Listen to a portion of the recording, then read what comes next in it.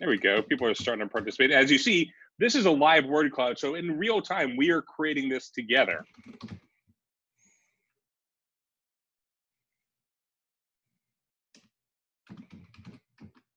And what I really like about this tool is that as more people have the same word, so we see stressed, working, anxious, these words are more prominent because more people have this same answer. So this is wonderful. Working, everyone seems to be focused, stressed, tired, anxious, but we're all saying focused on working. And, you know, as nonprofit professionals, whether you're in fundraising, whether in communications, now is the time to stay focused. And that's a lot of what Julie and I will talk about today. If people are concerned, this is wonderful. Thank you so much for participating. We're going to keep this going. This word cloud will stay active for some time. So please keep playing along. This is great. Thank you so much. Wow, I love seeing when people take to Hi, Abigail. Yeah, sorry to interrupt you. That's fine. Is that our friend Abby? Yes, and I'm going to use your example. I'm going to use your example today, Abigail. So welcome everyone. I've got some slides that I'm going to share. This word cloud is pretty awesome though. But what I want to encourage you to do is if you have questions, because the chat is going to run and just go like nuts, put them in the question and answer. And I should have set it up so that you can upvote questions, because we're going to try to take all the questions, but we're really going to limit this to an hour because I'm tired and I know Josh has a lot of work to do and all of you have work to do.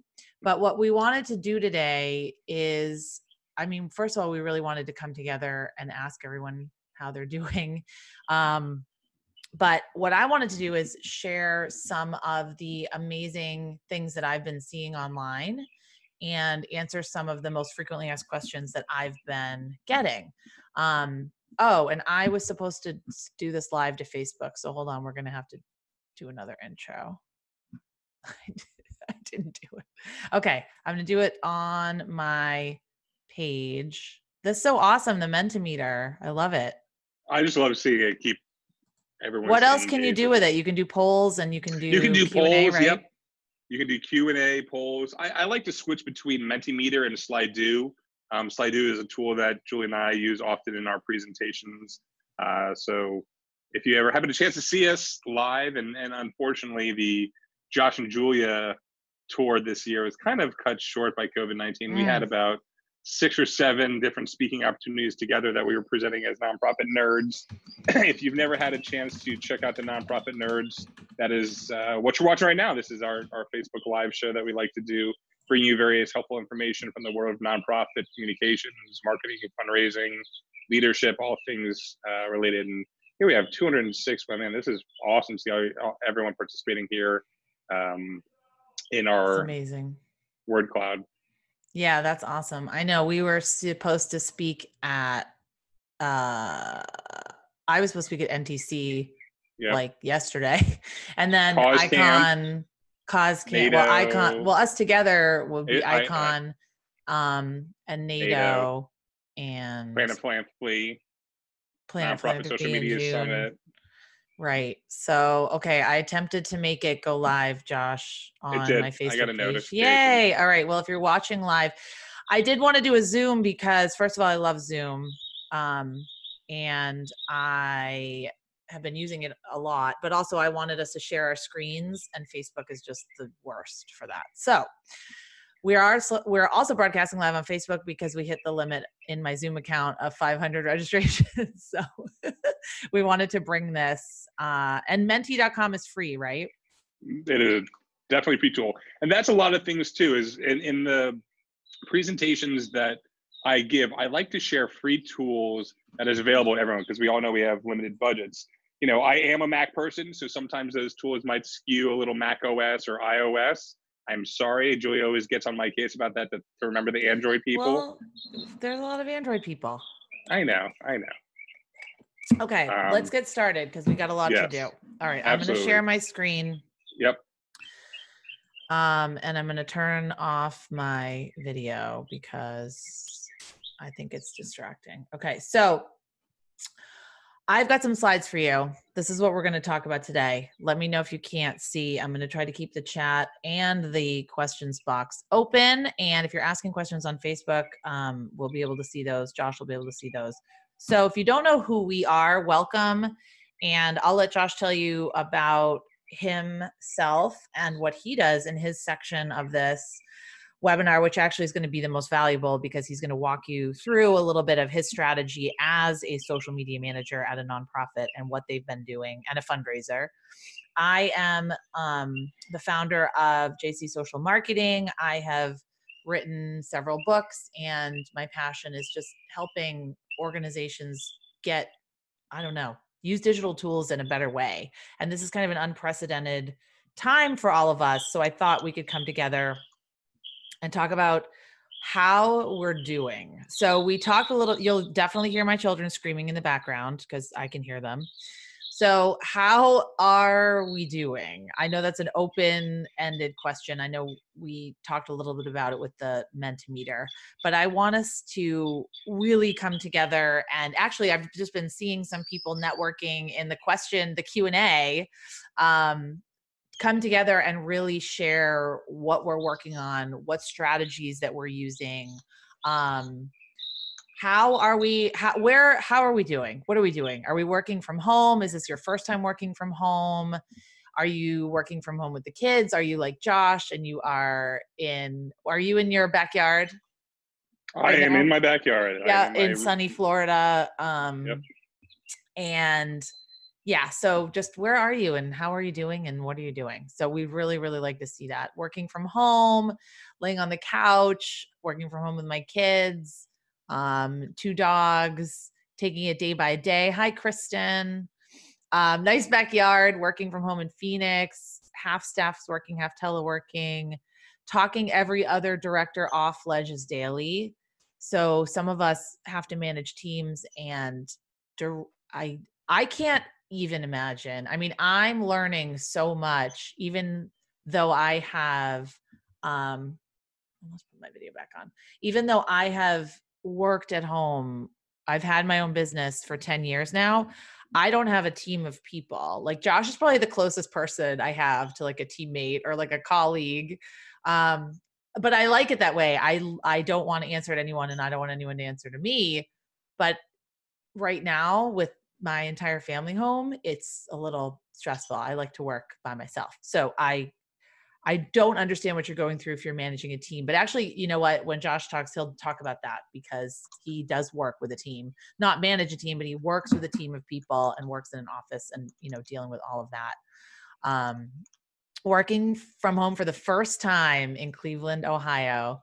Working from home in Houston. My dogs are loving it. I love it. Yep. Managing a team. Oh, yay, Bethany. Hi, Bethany. On Boston's North Shore is where I live. Lincoln, Nebraska. I'm so bummed I can't come to Lincoln, Nebraska for Cause Camp. All right. Oh, the Boston area. It's going so fast. Thanks, all of you. I just want you to know that you've got this. Okay. It's so cheesy and cliche to say. You've got it. I want to quickly go over my top recommendations for communication during this time period, because a lot of people have said, how do I talk to donors? How do I talk to clients? How do I talk to team members? How do I talk to anyone right now? And I think the 3 things that we need to remember, first of all, everyone is in fight or flight response right now. Every single time I turn on my phone, there's some horrible news, something awful has happened, like everything's coming at us and we're in fight or flight response. So when we're working or when we're contacting our donors or contacting our supporters, our members, our communities, speaking clearly. So what exactly do you need me to know? What do you need me to know right now? What do I need to know? And concise. Can you cut out anything? Can you cut out those social media follow buttons maybe on the bottom of the email? Or can you cut out the 50-page thing about your mission and all that jargon? Or what do I need to know right now? Be concise, be clear, and above all, really be compassionate. I have seen some communication out there that has been angry, that has been indignant, that has been bitter. And I understand it because I am all three of those things right now. But you don't want to come off that way to your donors and your supporters who are in crisis right now, like suffering a trauma. All of us are collectively suffering trauma together. So what you don't want to do is say, the governor made us shut down our event and I think we could still have it, and the hysterical media and blah, blah, blah, blah, blah. Please, please do not do that. That's only adding to people's stress and overwhelm. Be clear, be concise, but above all, be compassionate. Check in with your community members, your donors, your clients, your staff. Always, like when I write an email now, or I've always done this. I don't remember where I first heard it, probably Michael Hyatt, a Michael Hyatt book or something, but I write my email and then I automatically go in and see, did I do a paragraph first that says, hi, how are you? Are you well? So some people don't like that. I try to always start my emails with, I hope you're well. I hope you're holding up. I hope you and your family are well, especially right now.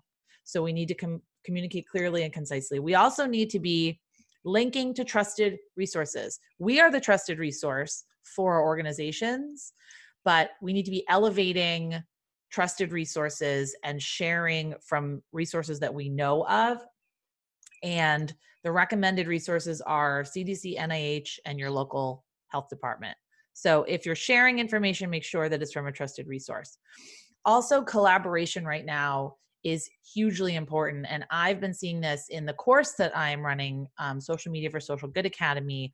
A lot of the students have written in and talked about how they're collaborating with local associations. Like one of the students, she's belongs to this group, Communicators for Women Religious, and they had a members only webinar. And then they reached out to individual members for ideas. And these are actually links to the PDFs if you're interested for how they're dealing. So they created almost like a manifesto, like this is how we are going to deal with the pandemic. Actually, I want to show you the spiritual bonding one because it's really good. I'm not a religious person, I should say, but I love this. So it's not just hand wash your hands and stay 6 feet away from people, which are vital and very important. This is more attuned to their mission, collective reflection on the transformation to which we are being called. It's very much about their mission. It's very much about their members. It's very clear. It's very concise. So take a look at a couple of those examples. And I have actually a million more examples. I love seeing like hospices come together, hospitals come together, social workers come together. I love seeing that happen and I want to see more of it. So rely on your associations. This is what they are there for. That membership that maybe you never took advantage of, rely on it right now. There's also 2 resources one that I have created, a Google Drive of examples that you can pull from, almost like a swipe file. You can't add to this if you have something you want me to add. I just didn't want it to get like filled up with spam. But I've separated it by social media updates, virtual events, general, direct fundraising appeals, how to postpone events, some nonprofits sending activities to do at home. So take a look at all of the examples in there. Send me some if you have them. And then Kindful or Lightful, created this great list, free webinars and trainings for charities and nonprofits. So I think this one you can add to it if you know of a training. But take a look at both of those. I'll be able to give you the slides afterwards. So there's tons of resources out there. Another resource that you should be looking at if you're not already a member, try to find a social media managers group in your vertical. So museums or healthcare workers or social workers, teachers, those are going to be so helpful. I'm a member of the museum social media managers group. Someone added me to the group. It's actually an amazing group. And they are all sharing resources and tools, and amazing stuff is happening right now. So I do recommend joining your local Facebook group. All right. So the number one question that I am getting is, what should our social feed look like? And this is a very typical question that I would get. We don't want to add COVID-19 content. We're not in the news. Do we recycle old content? I don't want to waste our new stuff. So actually, I don't know if I answered this. Okay.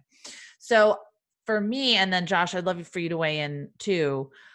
I think that you definitely want to recycle content that has worked in the past, but I also think you can share some of your new content as well. I don't think every post needs to be about COVID-19. I don't think you want to be not posting about it ever and ignoring it.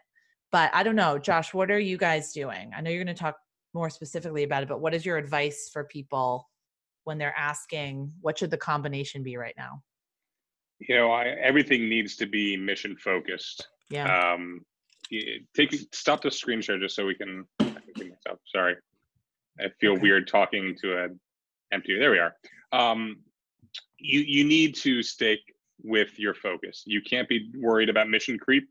Excuse me, right now. If your lane isn't, and listen, we're all affected by COVID-19 one way or another. We know our operations are going to change. We know our service delivery is going to change. We know our fundraising is going to change. But don't try to insert yourself in the conversation if it doesn't feel natural. Go with your gut. Yeah, exactly. Go with your gut, and you have to understand where does your role play in that. And I'm going to talk a little bit more later how, as Susan G. Komen, Florida, we are the first responders to breast cancer here in the state of Florida, but more so how we want to position ourselves right now as a thought leader for breast health for women and men as related to COVID-19. Yep, absolutely. Okay, great point. Yep. So all right, go back to your screen share. Yeah, that's okay. It's so easy. So I love Zoom. Yep. Second question, how much is too much? So are people inundated right now? Is there just too much coming at them? And am I adding to the clutter? So I think to even expand on what Josh just said, if it's of value to your audience, then as long as you're being clear and concise and compassionate, I think that you should be sharing it. So I think putting your head in the sand and not sharing anything at all for risk of annoying your audience is not the right strategy. But like Josh just said, if it's not relevant, go with your gut. Go with your gut right now. If it is something that you feel like your audience could benefit from. I just got an email from one of my clients and they said, we want to send out a storytelling email right now. She might be on the webinar. We want to send out a storytelling email, but we just feel like, should we just be talking about COVID-19? And I said, I honestly think that your audience, and they are a rare disease organization, would benefit from a story that doesn't have anything to do with COVID-19, but has to do with your mission. So you're still talking about your mission. You're still talking about the problem that you're solving, which is really what your donors care about at the end of the day.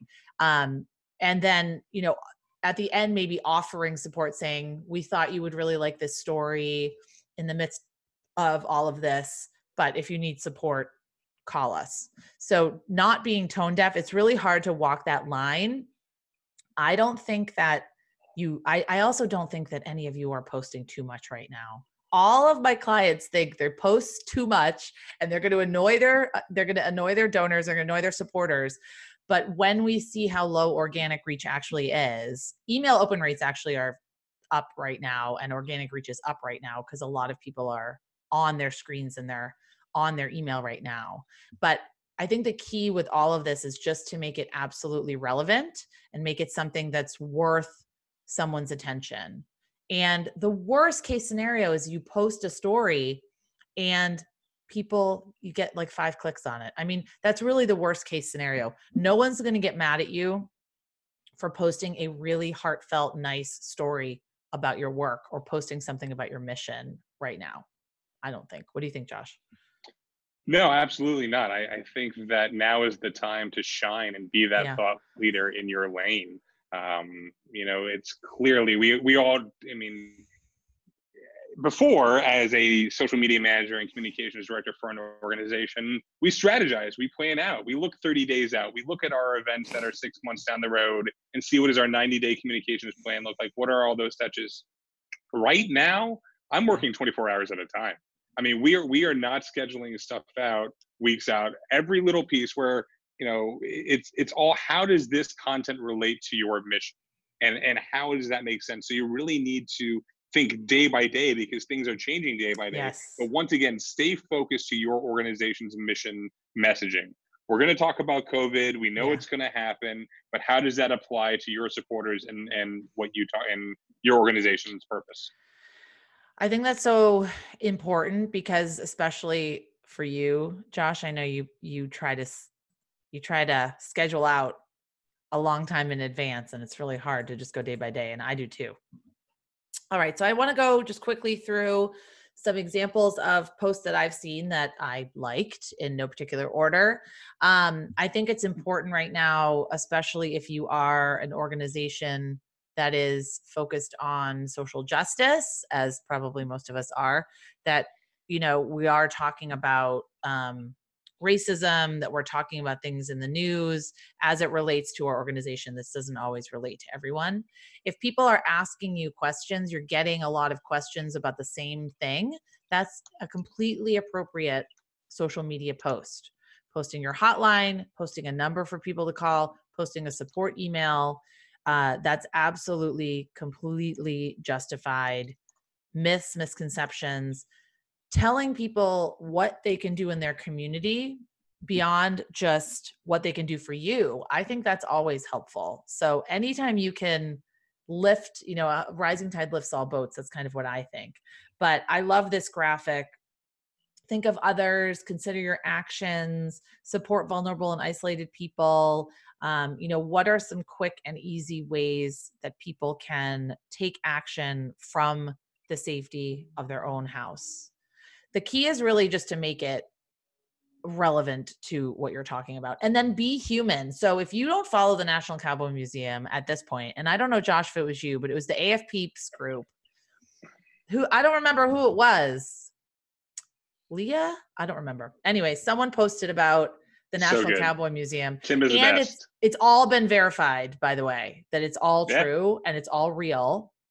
So now I think because they're getting, of course, a lot of media coverage, it's not going to be as good. But that's what always happens. Once people get famous, it's not as good.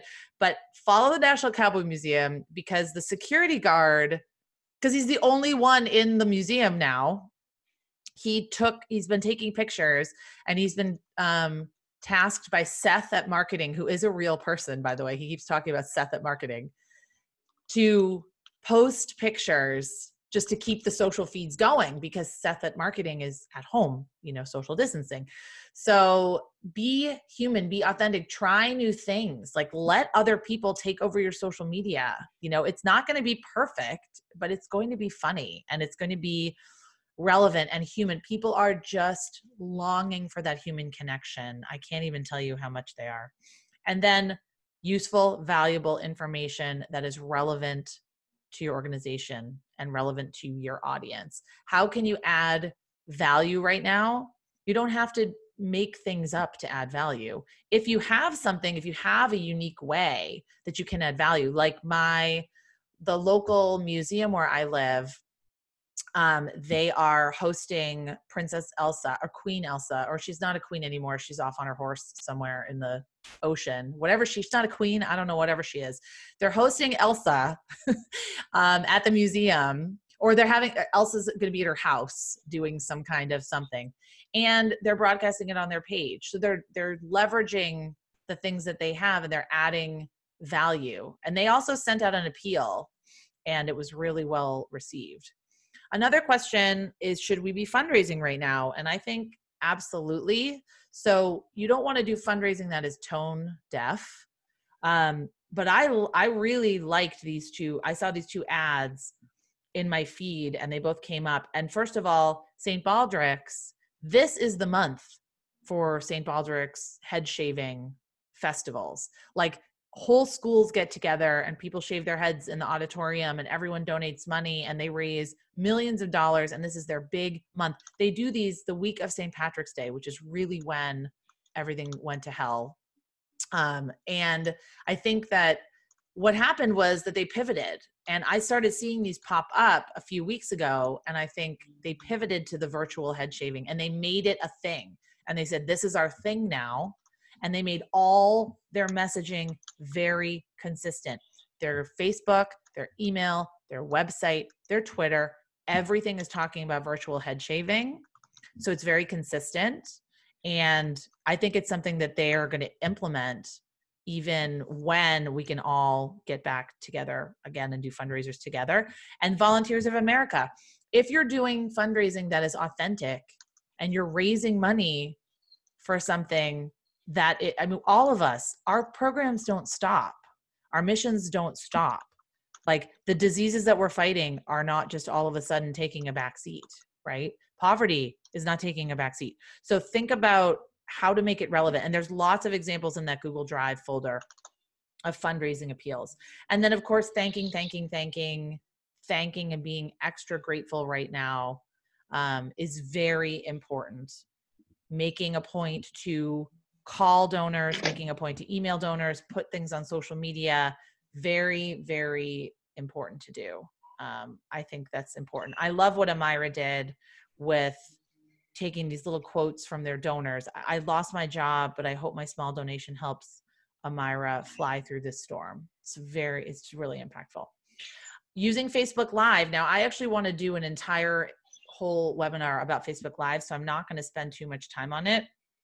And Josh is going to talk about how they're using Facebook Live. So the key with Facebook Live, this is a question that I got, how long should it be?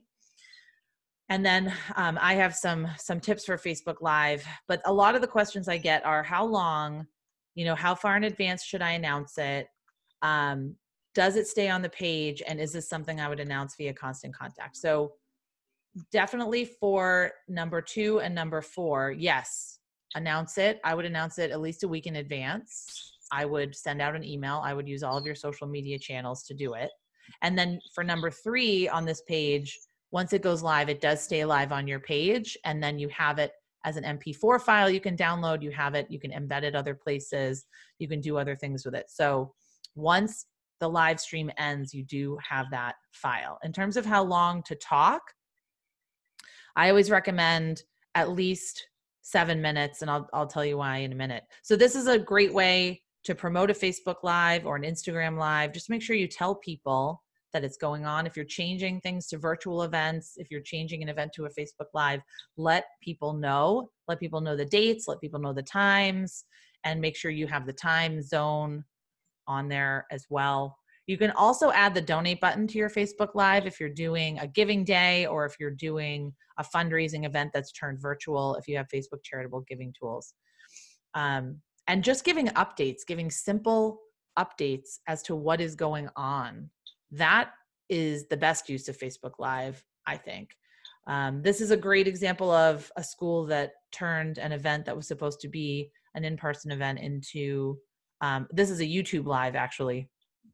So you can broadcast from Zoom to YouTube and to Facebook Live, or you could, wherever you have the biggest audience. And in terms of how long to go live on Facebook, I mean, I guess it totally depends. But what I've heard as a good frame of reference is when you go live for 7 minutes, when you first go live, your A-list fans, your most engaged fans are going to get a notification, or people that have signed up for notifications when you go live. After 7 minutes, I've heard this from Mari Smith, from Brian Fanzo, from other people that do live streaming, your B-listers will get notified. So that like second tier of fans. I don't know if it keeps occurring every 7 minutes, but that's what I've heard. So I do recommend having a plan to go live for at least 7 minutes, maybe 10, just to get that critical mass of people. Make sure you're monitoring comments, make sure you're monitoring questions, and make sure that you are following up with people after the live. If you say you're going to send a link or you're going to answer a question or you're going to share a resource, just make sure you follow up after. All right, so I only have a few more slides, but Abigail Brower, who has been on the Nerds before, she talked about how Second Story started a podcast. She actually had a really awesome idea that she said I could share with all of you.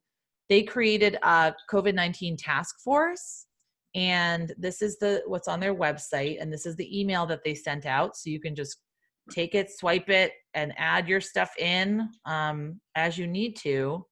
So this group is to promote what they're doing, to promote their needs. It will receive updates as they come in.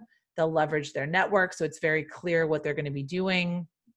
And I think this is a great idea for people that want to help, that might not be able to donate a lot of money right at this time, but they want a quick and easy way to help. So this is the email that she sent to me. It's on the website as well. Our most immediate needs. It's very clear. It's very concise. And it's very compassionate. I hope you and your families are doing as well as possible under these challenging circumstances. Just like sharing and showing compassion for your audience. And then, of course, thanking people. So this is the social media update about the response. So I'm sure the program is going really well. She did say at last count, and I can't see the chat anymore. So Abigail, if you're in here, she did say at last count, she had 150 people, which I think is amazing. And then my very last slide is my recommendation. People are asking me, what channel should I focus on? What channel should I focus on? Well, if you have the ability to do Facebook Live videos, definitely be doing Facebook Live videos, but YouTube. So this could be an opportunity for organizations to really double down what they're doing on YouTube, because people are searching YouTube every single day. It's the number 2 search engine owned by the number 1 search engine. Oops. So take this opportunity. If you have, I don't think we have any downtime, but if you are looking at a place that's going to reach the maximum number of people, I really would recommend Facebook and YouTube at this time. Not to say any of the other channels are not worth it, but I discovered a free tool, TubeBuddy. So I use the free version of TubeBuddy. If you sign up for it, every time you post a video, it's going to give you a score. It's going to give you some keywords to use. It's amazing. It's an incredible analytics tool to improve what you're doing on YouTube. And then also read this article from Mark Horvath about how he used TubeBuddy to dramatically improve his channel and his views, because the titles didn't make sense. The captions weren't full of keywords. I mean, he really walks you through how to do it. So take some time. I would really take some time to add your existing video content into YouTube, tweak your channel. People are going to be spending a lot of time on YouTube right now, and they're also going to be searching a lot for different things on YouTube. So that's probably my top recommendation there. Okay, so now I'm going to turn it over to Josh. Am I going to stop my share? Wonderful. Okay, do you have anything to add with what I just said, or you want to go ahead with what you have? I'll just jump in with what I have. The flurry of comments in the chat and questions, It's like, cannot keep up with.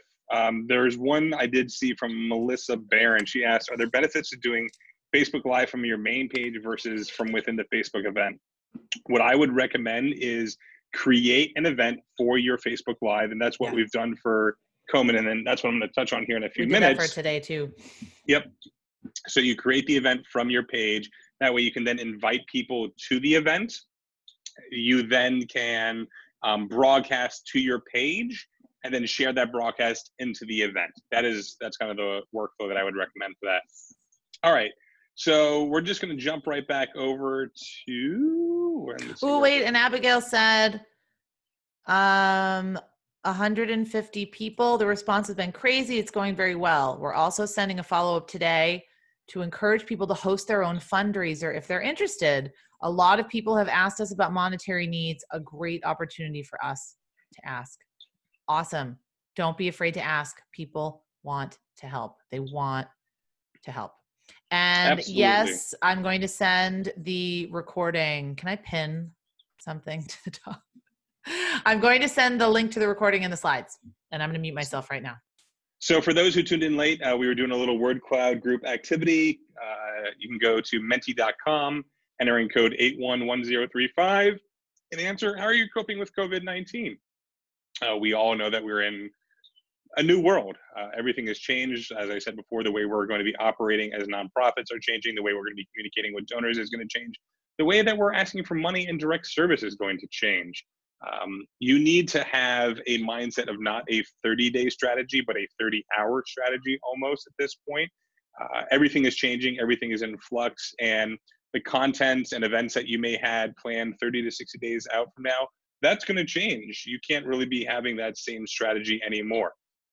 So how are you going to pivot? But most importantly, how are you going to stay mission focused during this time, sharing your content? So we're going to look at what Komen, Florida, just a little bit of background myself. I'm the director of mission at Susan G. Komen, Florida. We cover 64, 67 counties here throughout the state, providing resources, providing answers, providing financial support to women and men throughout the state.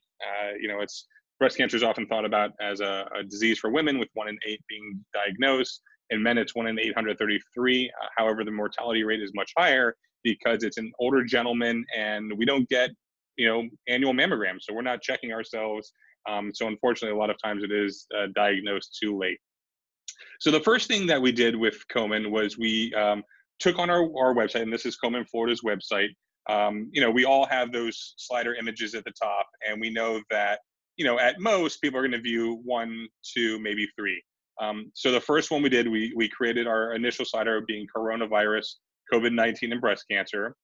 We have one per our appeal campaign that's going on right now. So we created a completely separate donation campaign, completely separate fund for it, so we can track those dollars for COVID-19. And then what women and men need the most right now, it's financial assistance. So we are, one of the things we do is be able to invest in our community, not in just local health organizations, but being able to make small financial assistance grants. So on our site, like I said, we set up this COVID-19 page because everyone wants to know what's pertinent information. So we created an FAQ landing page here on our site, more than just related to coronavirus, but how is it pertinent to breast cancer? So if you're a health organization, if you're education, feeding, how is this pandemic affecting your organization and your operations?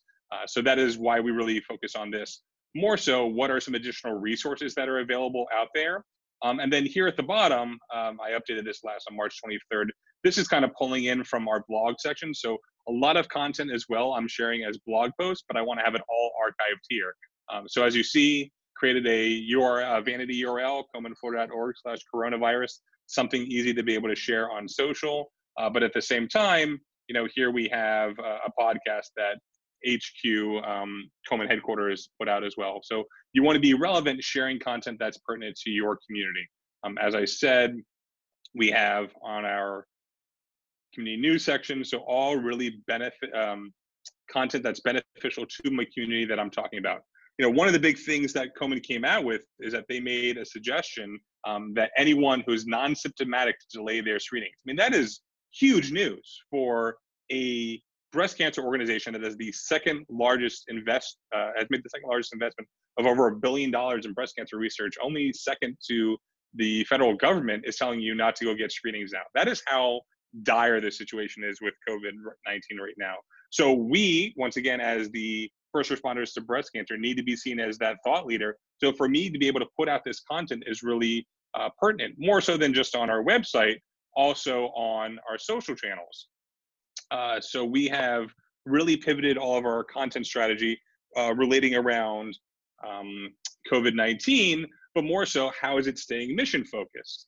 So on our page, as you see, we updated our cover photo to be more related to what is happening right now. You're getting behind the scenes look here. We're going to close all these.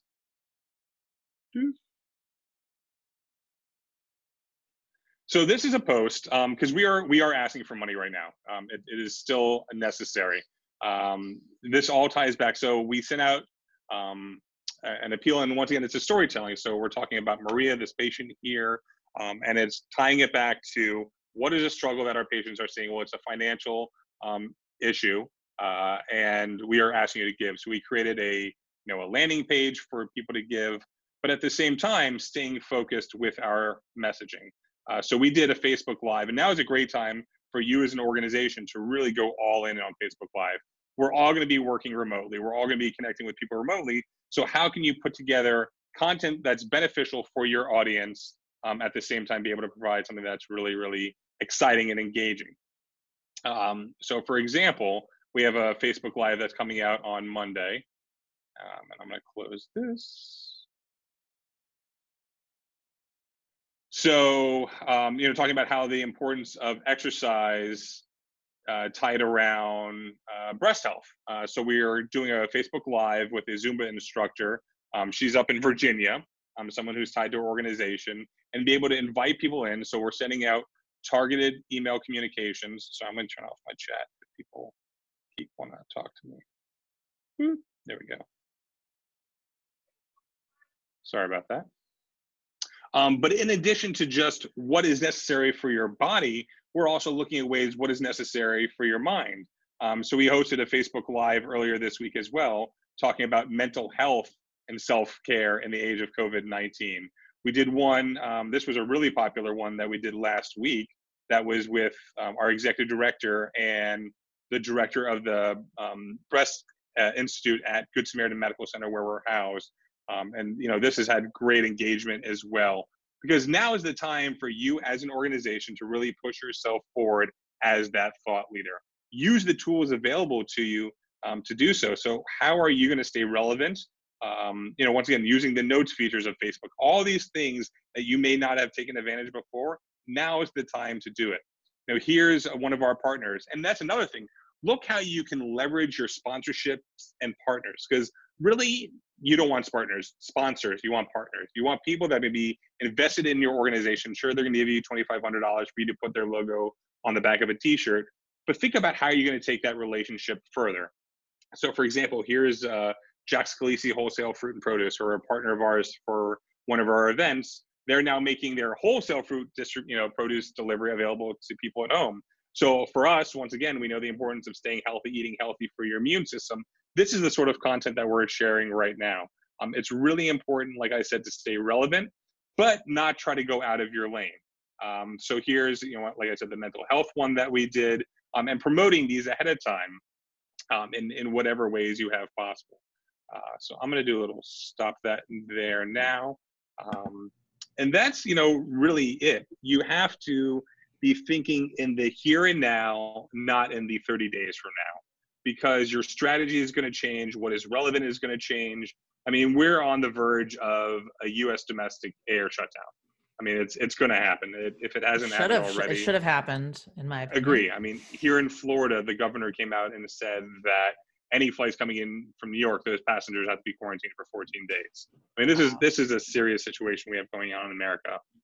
But as nonprofit organizations, our services are still needed. What we're providing to that sector is so integral. If you are a food bank, those families rely upon the services you provide. Schools that give out free and reduced lunches to students, that program still needs to continue. Women and men still need their breast health, as a concern, especially if you're going through treatment. So we need to be able to stay out there and be forward in people's minds. And I would say, even if you're not a health charity or a direct services charity, you can still fundraise. I got an email, like I said, from the Wenham Museum, the little local museum that I'm a member, and I got a fundraising appeal from the Community House, which is the local theater. And of course, I'm very connected to that because my daughter does her plays there. But of course I donated. I don't, there's a question somewhere in here, and there's definitely a lot of questions, but we'll get to some of them. And we have some time, so that's good.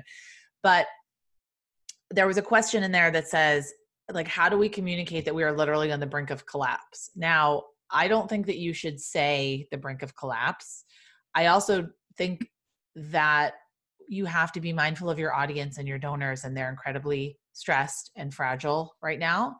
And what the Community House did, they are literally on the brink of collapse, but that's only because I don't know if they're on the brink of collapse, to be fair, but they're struggling because they were already struggling. And then now they can't sell tickets. They can't do their camp. They can't do their childcare that they do. They can't do the youth programs. We're all in the same boat here, but they were honest about it. And they said, we rely on our ticket holders, and this is how we make revenue, and it's not coming in.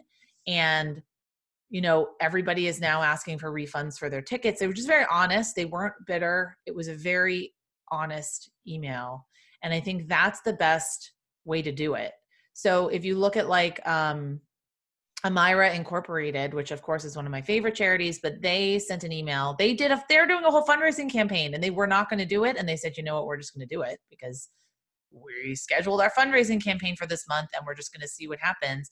And they had a really good response because the way they said, look, we are not going to close our doors. They're a shelter. So that is just, I can't even possibly imagine what's going on with, like, when I used to work at a domestic violence shelter, if we had to close, it's just, I'm like speechless. I don't even know. So just writing an email explaining to everybody, and Amira works with women that have been sex trafficked, and telling us exactly what they have to do and go through. So I think being honest and human right now and letting people know, but definitely don't say brink of collapse.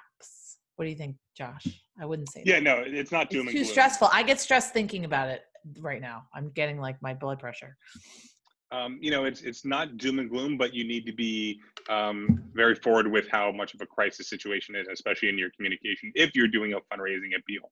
I've been doing a lot of studying and tuning in to a bunch of webinars last week on people talking about communications in a crisis, clear call to action, single point, and it's not doom and gloom, but letting them know how this is the time to act. So I see the two questions I'm going to answer. The top one, events that are 5 or 6 months out. I mean, Josh, you just went through this with Planet Philanthropy. It's not 5 months out, but no, it's June.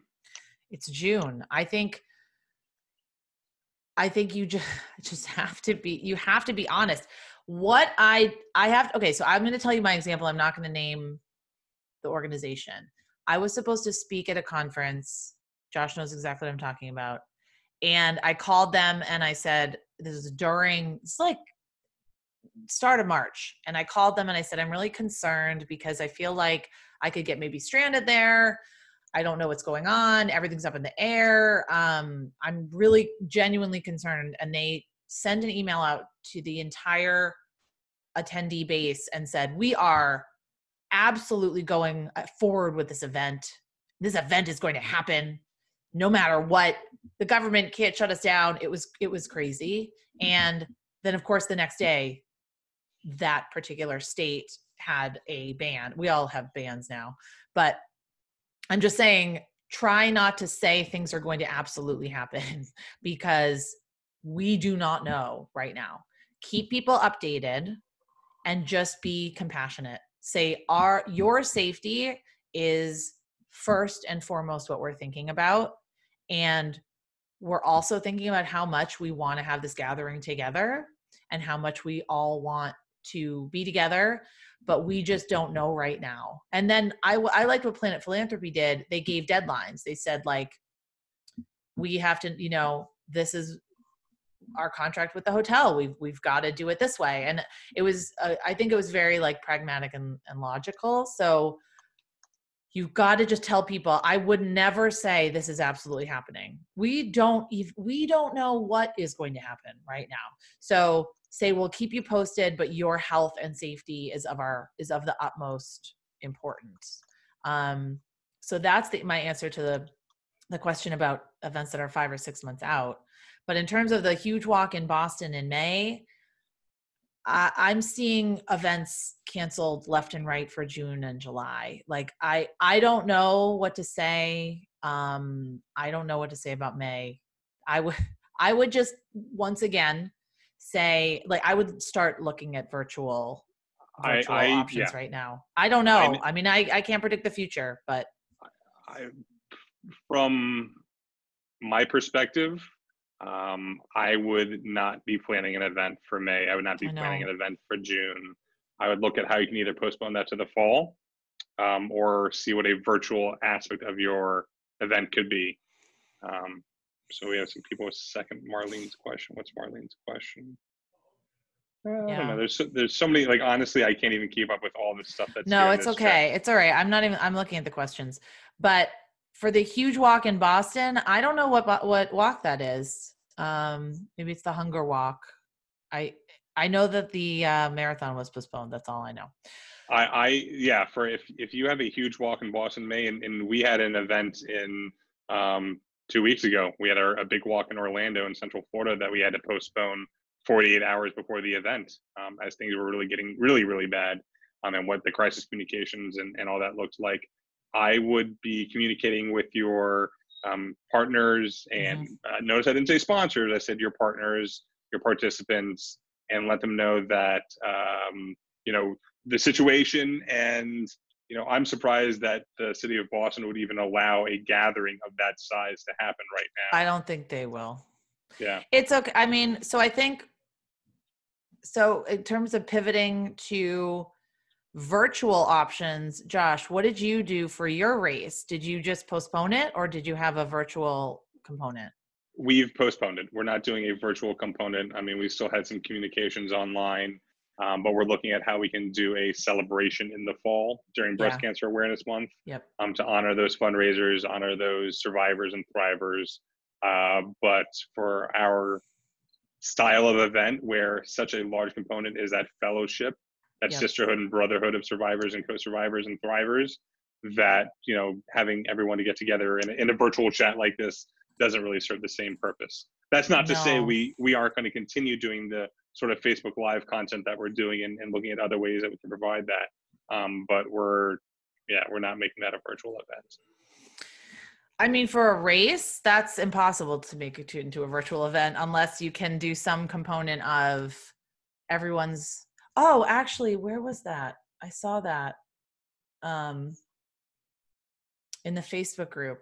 I have to think about it. I saw a race that turned virtual, and I put it in the nonprofit social media Facebook group. I'm gonna have to take a minute to look for it.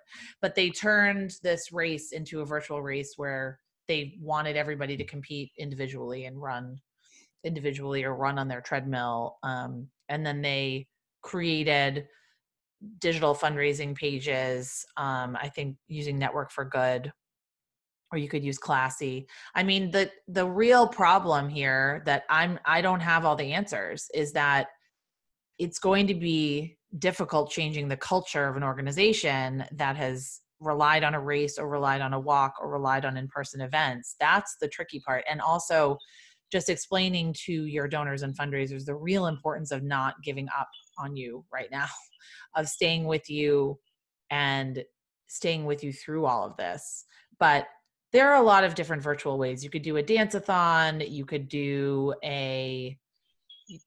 everyone could read a poem in their house. I don't know. I think there's a cook-off. I saw a virtual potluck, which I thought was hilarious, where everyone just kind of made their own dish and then sort of like shared recipes.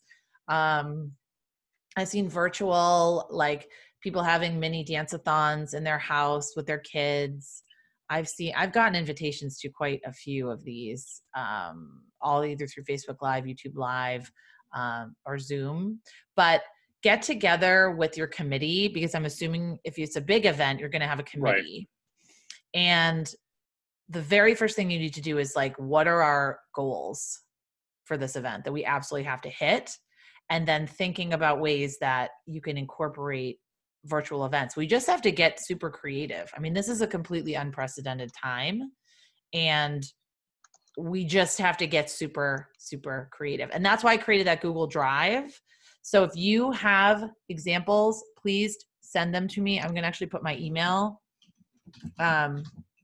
Send me examples at julia@jcsocialmarketing.com.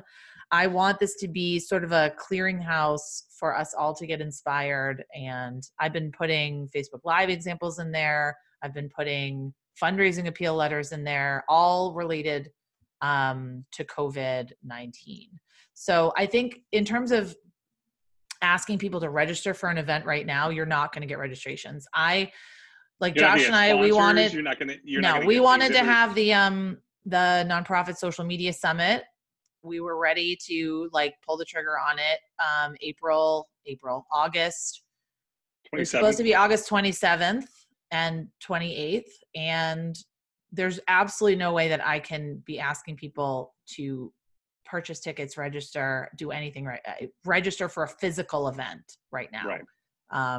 Because so much is up in the air and people don't know it's hour by hour by hour. So you just have to take it hour by hour.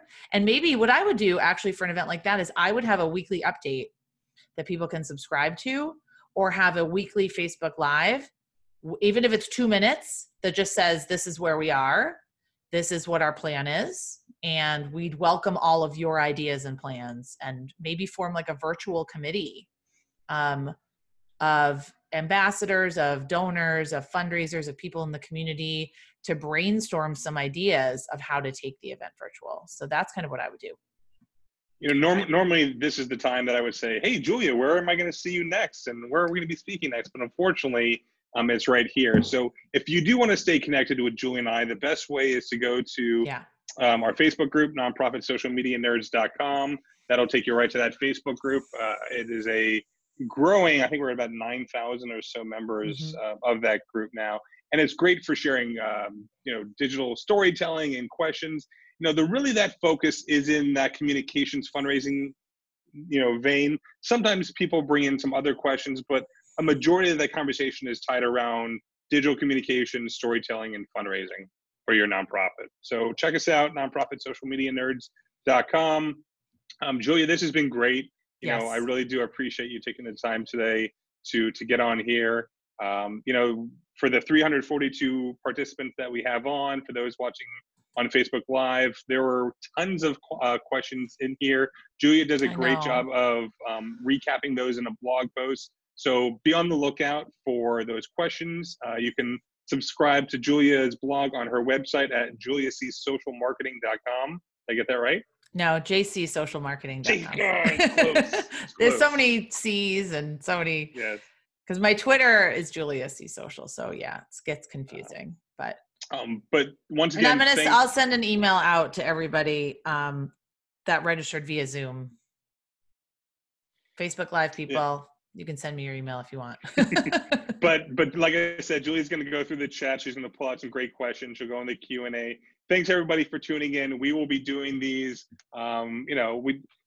more frequently. We had the nonprofit nerds have kind of slacked off there for a little because we get busy. I mean, this is just a passion project of ours, but we do enjoy it so much, and we're glad that everyone was able to tune in. If this was your first time, if this was your 50th time checking out the nerds, we're here for you. We're all going through this together. Thank you. And and definitely join the group, because we're going to be doing just some straight up Q&As in the Facebook group Mondays at 4:30. I know. I still need to talk about that because I'm struggling like everyone else with figuring out my schedule, because every day is a different day. It's so hard. Right. Like every day is something different. But right now it's Mondays at 4:30, but we'll see we'll see what happens. We'll go hour by hour right now, but everyone will, if you're on Zoom, you'll get an email. If you're on Facebook Live, I'll post it in the comments of the Facebook Live. So I really just want to end with saying that all of you are doing the absolute best you can. And I really recommend you trusting your gut this time around. If you think you shouldn't send that post, if it just doesn't feel right to you, wait on it for 24 hours. It's not imperative, but I don't want you to think that you can't communicate during this time. Your audience needs you. They need you. They need the information that you can provide. They need your perspective. They need your thought leadership. Like, you are needed. You are desperately needed. So don't just, it's tempting to just want to crawl back into bed, which I think we all want to do at least once a day. But you've got this. Hang in there. And we will see you soon. Bye. All right. Take care. Bye, everybody.